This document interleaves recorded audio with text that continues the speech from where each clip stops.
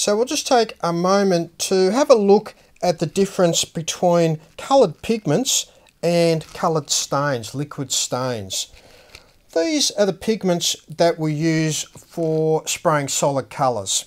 If you want to completely block the colour of the wood out, you would use a pigment mixed into your lacquer.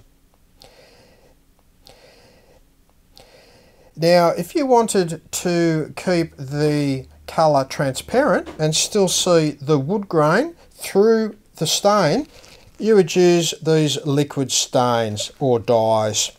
They get mixed into the clear just the same way as you would mix a solid colour, except they retain some transparency so you can see through them.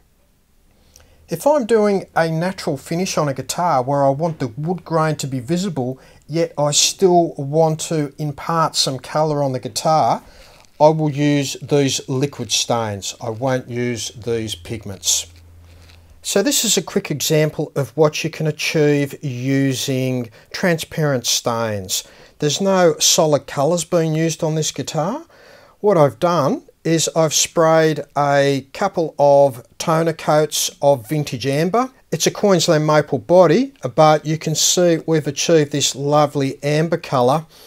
And then I've mixed some tobacco brown into the clear, and I've sprayed the burst around the front and around the sides and also around the back. So there's no solid pigments used in this guitar.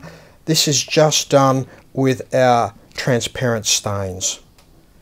So the key feature is that you can still see all of the wood grain, all of the figuring through the stain. It is transparent, yet it imparts that colour over the top of the wood.